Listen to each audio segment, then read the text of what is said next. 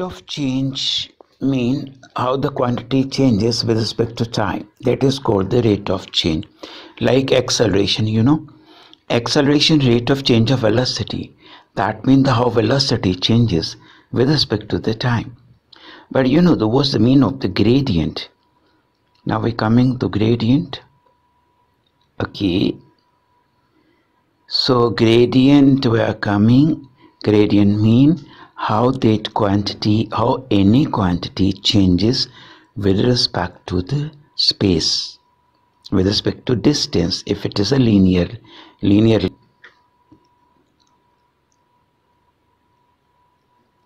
Now let we consider a room in which there is a temperature, and temperature may be written with phi or T, and temperature is a function of x, y, z. Let temperature is changing in the space, so it become a function of the space parameters, that's x, y, z. And let we assume that temperature is not changing with respect to time. Let that.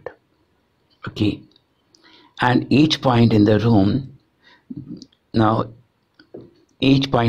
gradient at that point will show the direction in which the temperature rises more quickly. Okay, the physical meaning of the gradient is in which direction there is more change in temperature, in which direction the temperature changes more, and magnitude tells us how fast the temperature rises in that direction. Okay.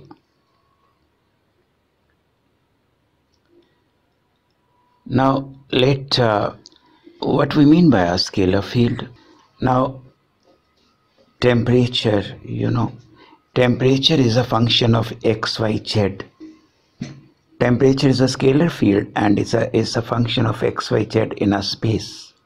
So let that the temperature is defined as 9 exponential minus r square. The temperature is changing exponentially as we are moving away and away from the source of heat. The T falls down. T is decreasing exponentially, and r vector is I cap x plus j cap y plus k cap z. So with increasing r, the temperature falls exponentially. So T is equals to 9 e raised to power, what is like r magnitude x square plus y square plus z square root, and then whole raised to power 2. The 2 1 by 2 and 2 cancels out. So del T is called gradient of the scalar function. Del operator is a space operator, and then T is a scalar field. So this is gradient of a scalar field. Way to find how the scalar field is varying with respect to space. Okay. Now this is del operator. Then we are having temperature function. So splitting the partial derivative curly by curly x, then curly by curly y, partial derivative with respect to y, so partial derivative with respect to z. Okay, now differentiating partial derivative minus x square, it becomes minus 2x, and keep in mind 9 is there, and I forget the 9, writing 9 here. 9, it is coming in multiplication with each term. Okay, so you please find that 9, it is in multiplication. So the result becomes, this is a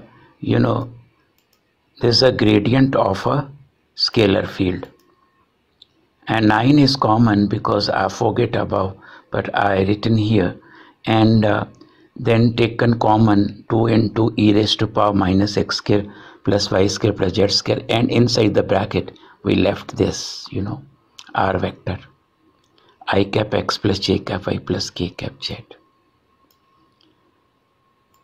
Now actually when we find delta t, by computer calculation, because gradient of a scalar field, the result, which is a result, is a function of xyz.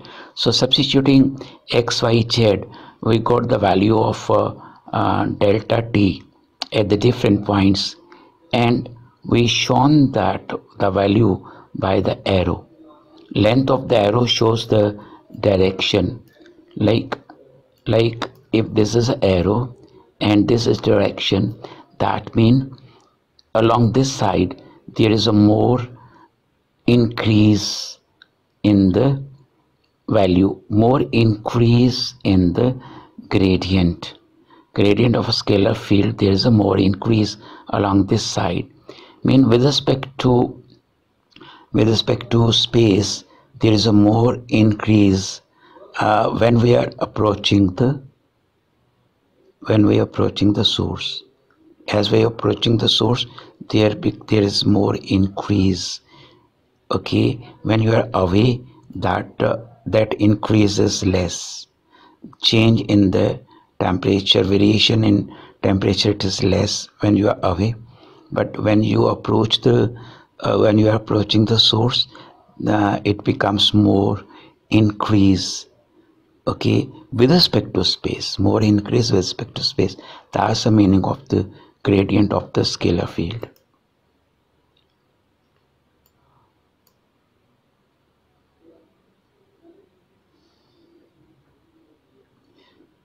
So here note down, this is a length of the arrow, this is length of the arrow.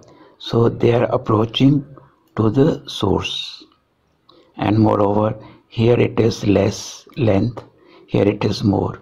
So the change in temperature with respect to space, it is more here as compared to the away, as compared to far away. So okay, this is the meaning of the gradient of the scalar field.